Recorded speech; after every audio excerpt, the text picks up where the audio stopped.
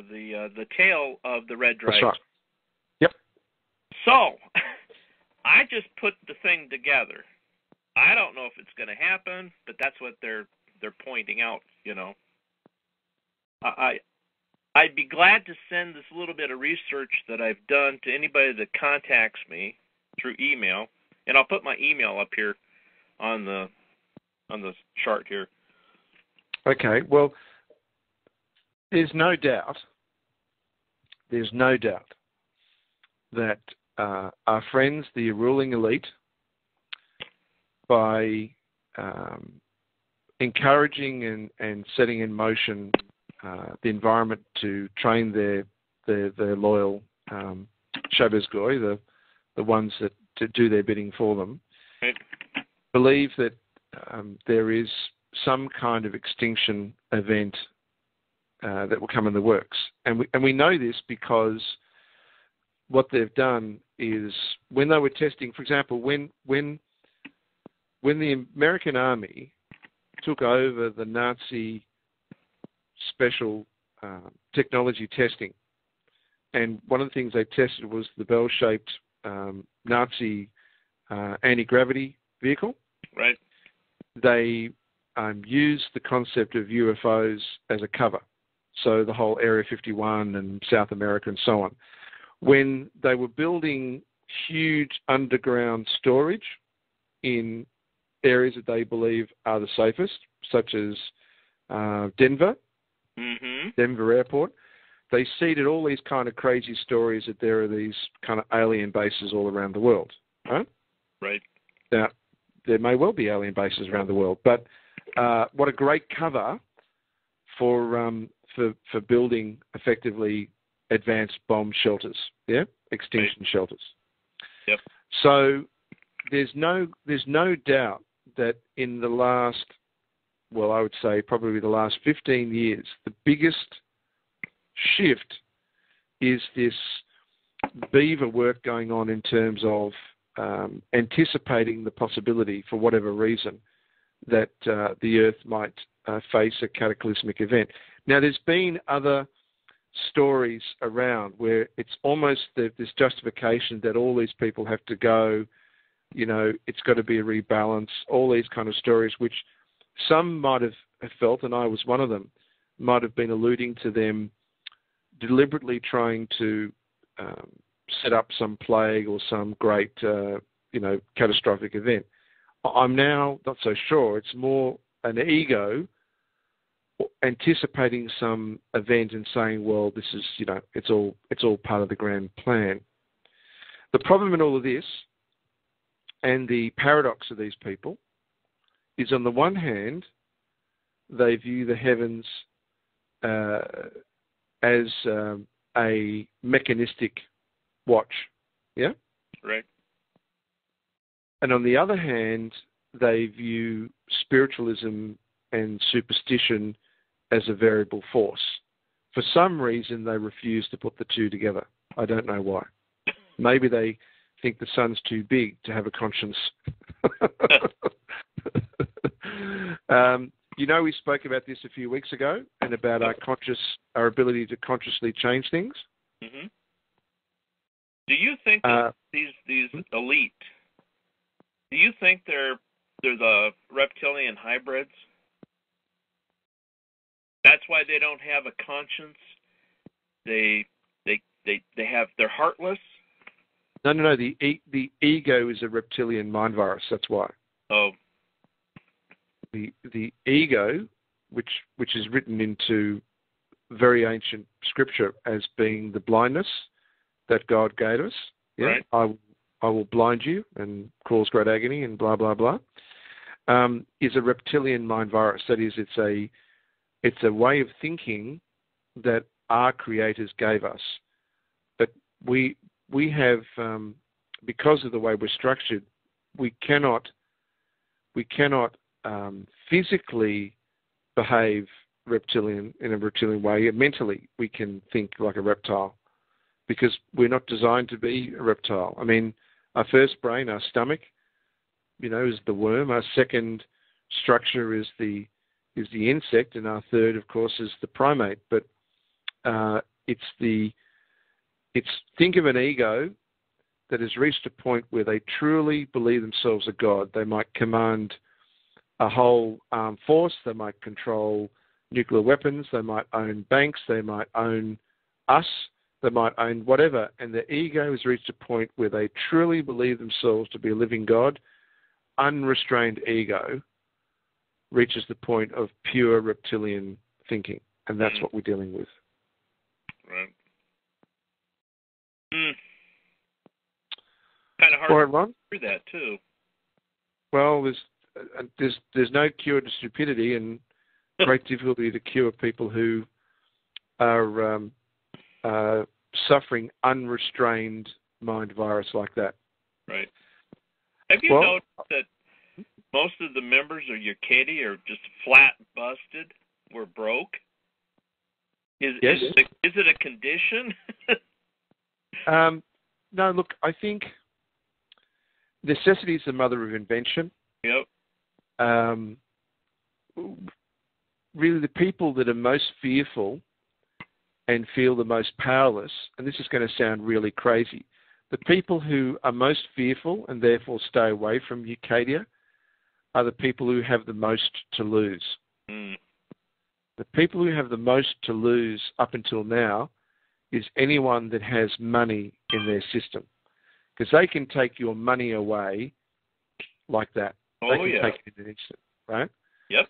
They turn off your bank account, drain your bank account, slap a foreclosure on the home, and you've basically lost millions and millions and millions of dollars in a day. And they've done it before, and they will continue to do it because it's the easiest way. Obviously, if people have money in their system, they have resources. Those resources can be used against the ruling elite. And so what they do is they keep their lower minions that only have a few 50 million, 100 million, people who don't have, a lot compared to what they do. They basically keep them in line by showing them occasionally that one of their own goes to prison or loses everything. And so that's why. It's simple that people are fearful. Yep. Well, it's what the IRS does. Yeah, they'll right. Under about 400 people a year, just like sheep for the shearing, Yep. Yep. That's the way the system is, but the changes are happening at such a rate that I do believe that you'll find that it is coming to a point that they can't stop. I'm going to let you go, Ron, and thank you for everything you're doing. I know everyone appreciates what you're doing, Ron. No problem. Thank you. Bye. Okay, bye.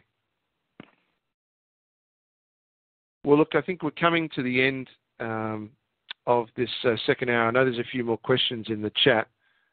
If anyone does want to speak, please just type in *8, and I look forward to speaking with you. But in the meantime, let me just see if the other questions here in the chat. I see a question here from Guest 29 that asked, how do we get back the energy they stole through the birth certificate, the accounts, the social security numbers? In what form? The whole point of the supreme financial system is, in fact, to reclaim the energy. As far as righting wrongs are concerned, you heard that August is about redressing that and zeroing out what they've done. But as far as chasing down personal injuries that may have occurred since the time of birth, I'm a great believer that you want to avoid ever laying siege to a castle that isn't going to necessarily render. They are not going to, we know this now, they're not going to yield on the Cesta KV trusts. We know that they're not going to yield on their banks. We know they're not going to yield on any of the things that they view as key controls. So I would suggest that our greatest weapon, apart from knowledge and how we behave, is effectively bypassing. For example, because of fractionalization, if only 10,000 people were to withdraw their accounts from a major bank, that would cause major heartburn for most major banks in America. Just withdraw. Go and use another bank. Don't use that bank. Go and use UCADIA as a bank. Whatever you choose to do, when you withdraw your patronage, those banks have trouble. So consumption and withdrawal of consent, knowledge and encouraging others to also stand up and stop being frightened, I think is the best way forward. Going back and trying to hold them to account, these people have proven that they are unwilling and incapable of recognising this point in history. So I don't think it's worth pursuing. But our money system is about recapturing our energy. Absolutely. Let me go and have a look and see other questions we've got here before we wrap up tonight.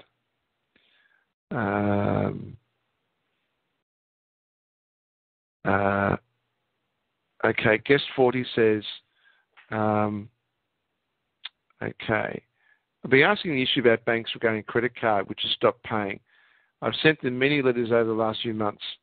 I'd love to pay the debt they provided a claim. Is there any lawful money? But they ignore.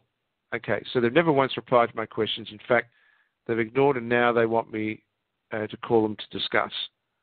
My question is, how I can ignore this apparent compulsory call that the Ombudsman says is compulsory, because that if I get on a call with a lawyer at the banks, I don't feel 100% competent to contract.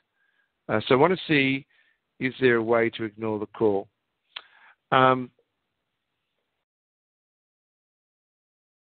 Without us running our registers as a counterpoint, without having in place the ability to help get people with executive control over, at this point, before it has become a court case, before it's become something that will go through the system, you're really dealing in the murky fact that you're living in a bank.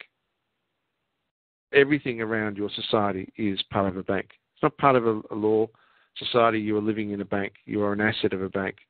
You're owned by a bank. So in that case, you're pretty much dealing with a subsidiary franchise of that bank that is given carte blanche to do whatever they like. And it's unfair. It is really a mockery of the law. But the banks presently are pretty much able to do whatever they like, and the courts will back them up every time. So the short answer is whether you go to the Ombudsman or you don't go to the Ombudsman. If you don't go, then they'll treat that as a sign of dishonour and accelerate the court case against you. If you do go, you'll get no relief and they'll come after you. I understand about what you say about competence, but really in the present system, the unfairness and the cruelty is you're damned if you do, you're damned if you don't, and they simply ignore and continue to ignore. It gets a little bit different when it gets to a court case, because there are things that people can do in terms of court cases and the procedure of what a court case is. But in terms of this stage with the debt that you're dealing with the credit card, there's no simple answer. If you ignore it, they treat it as a weakness and dishonour and come after you. If you do go, the lawyers will just treat you as belligerent and ignore it. So if I was in that situation, even though you've done everything right, I would probably go, and certainly I would not admit anything in that. I would certainly not sign anything in that, but I would certainly make sure they don't have the right to claim dishonour. Okay, what have we got here? Any other questions? Let's have a look. Okay. Well, look, here we go. Guest 29, I'm going to answer this question, and then I'll wrap up tonight. Benjamin Fulford talks about the Asian Chinese secret societies vying for control in a new financial system. Can you comment on this? Yes, there is quite a bit of talk about Asian families looking to create a new commodity-based currency. And I do believe that there is some truth to this. However, the knowledge of money is certainly not the same as the knowledge that went into creating New Jerusalem and all the